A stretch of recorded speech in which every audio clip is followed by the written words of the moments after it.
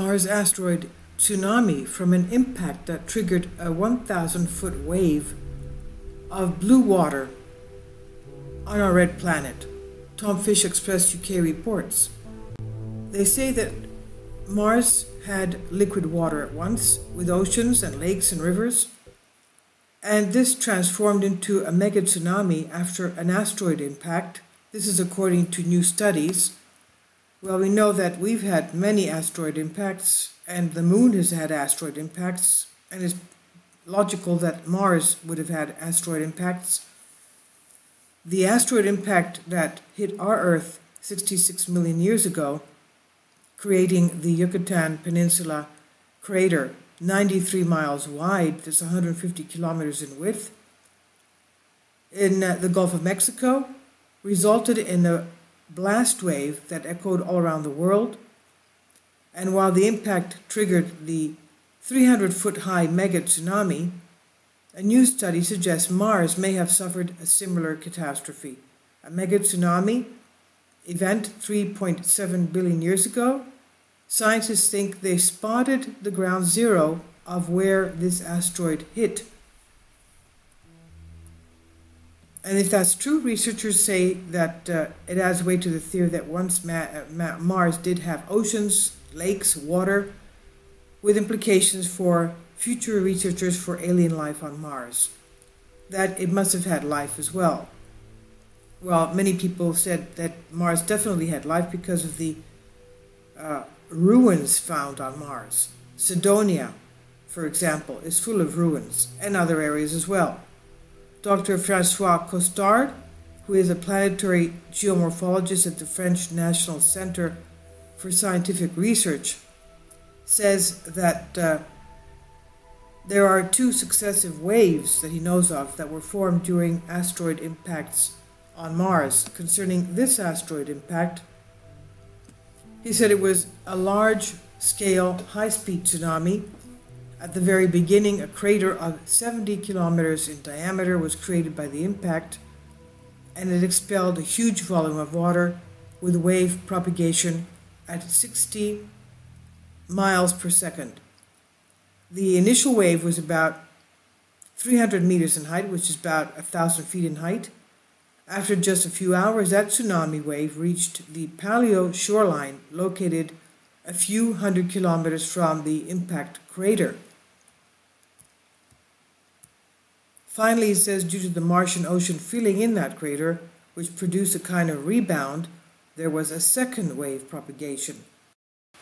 This is the image of the impact crater that they say that they studied, focusing their study on this, the Lomonosov crater, which they think is likely to have been created by the rogue 10-mile-wide space asteroid. This crater is similar to what we find here on Earth. Researchers conclude that the supposed Martian Ocean could be a good place to look for evidence of life on the planet. In other words, what could have been the area of an ocean could perhaps have signs of life, ancient life. Some people theorize that the ocean would have been fed by underground bodies of water, so the geochemical signatures of any ancient microbiology could be used to indicate basic forms of alien life, or more than basic, and could still be under the surface of Mars in suspected liquid rocks, liquid acquirer rocks.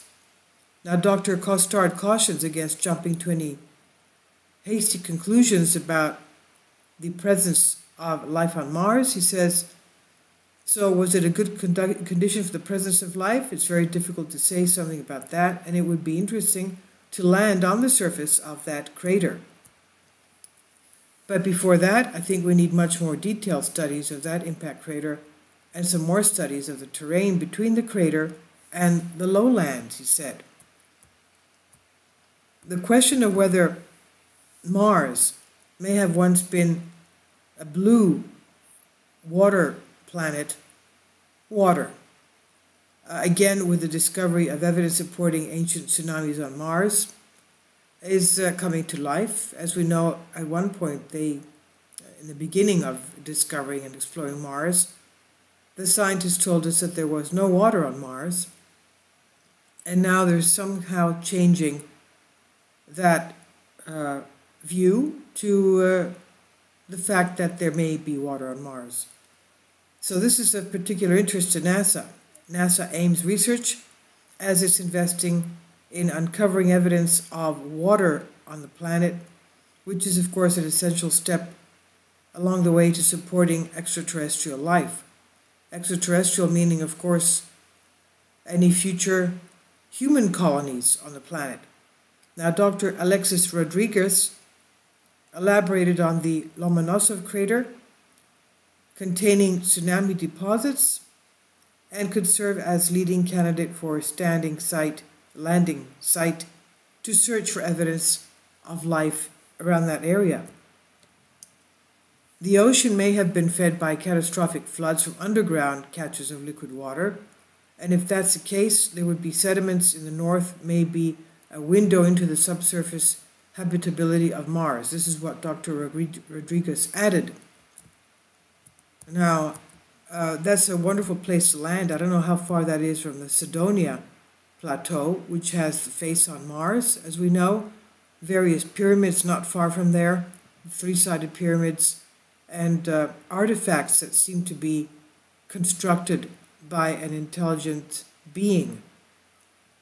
So perhaps not only the Lomonosov crater, but also the Cydonia Plateau would be a good place to land. I'll leave links below for you for this on Express UK. Now, how far is Mars from Earth anyway? On average, the distance to Mars from Earth is 140 million miles. That's 225 million kilometers. This is according to NASA. But the distance to Mars from Earth is constantly changing, like a pair of cars on a racetrack. Mars and Earth orbit the Sun at different speeds. So depending on where Mars is, it could be farther or closer to us. And of course, the more logical thing would be to plan a voyage to Mars when the planet is closer to Earth. So it would be a shorter distance. It could be half the distance, depending on its orbit. Now, according to Space.com, in 2003, Mars made its closest approach to Earth in almost 60,000 years. The Hubble Space Telescope took the opportunity to observe the red planet. It was only 34.6 some odd million miles from Earth. So if we wanted to pay a visit to the red planet, how long would it take? The answer depends on a number of things, ranging from the position of the planets to the technology that would propel us there.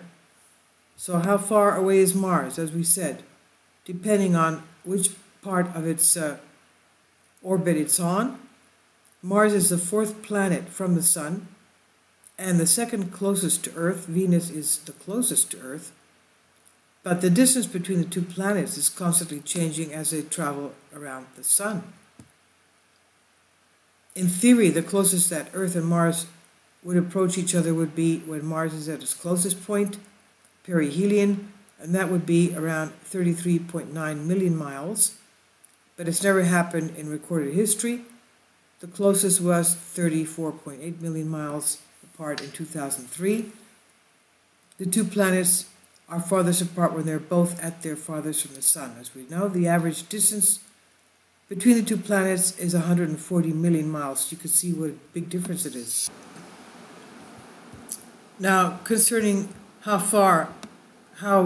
long it would take us, the fastest spacecraft launched from Earth was NASA's New Horizons mission, which visited Pluto in 2015.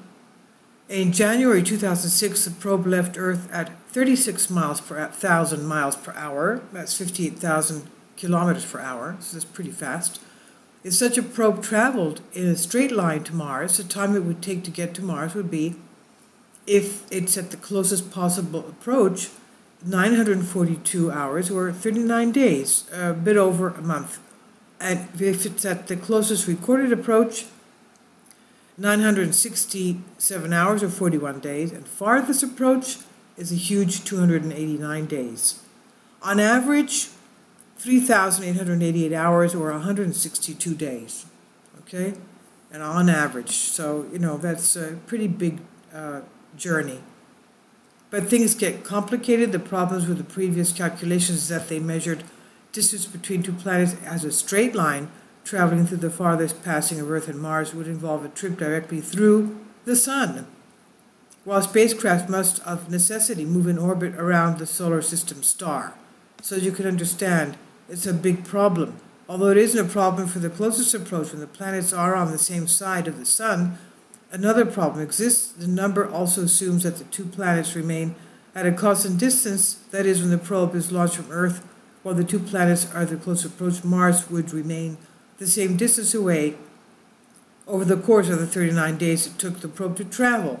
But in reality, the planets are continuously moving in their orbits around the Sun, and engineers have to calculate the ideal orbits for sending a spacecraft from Earth to Mars, and their numbers factor in not only distance but also fuel efficiency. So it's not that easy. According to NASA Goddard Space Flight Center, the ideal lineup for a launch to Mars would be to get you to the planet in roughly 9 months. So there you go.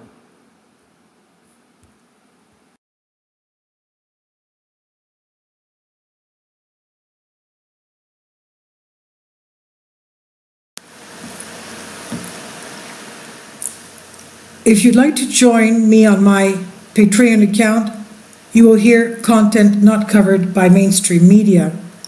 These riveting stories will be based on my research, and I will state my opinions and give my personal insight on diverse and controversial subjects and world events not covered by mainstream media, and not supported by YouTube guidelines. So whatever I have on my Patreon, most of those will not be on my YouTube channel. Please consider becoming a member today. More of the most significant and important videos will be on my Patreon channel. Your support helps me to continue my research and keeps this YouTube channel alive. And we depend on your support, your generous charity, because we help economically challenged families here in Athens, Greece, in Kapota, and we also help the young generation with university tuition and the community around our church. Thank you.